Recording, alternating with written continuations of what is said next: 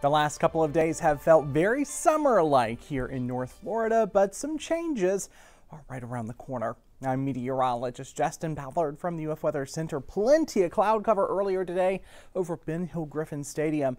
And that cloud cover, kind of a symptom of this. Dew points in the upper 60s and even low 70s. The cooler and drier air, though, will come in eventually, but we've got some shower chances to get through first this afternoon into this evening.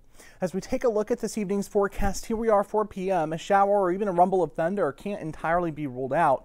Temperatures at this point in the day in the mid 70s. A little cooler than yesterday, still feeling though pretty muggy. Drying out with mostly cloudy conditions by 6 p.m. Temperatures fall into the low 70s and will fall only into the upper 60s by 8 p.m. with partly cloudy skies.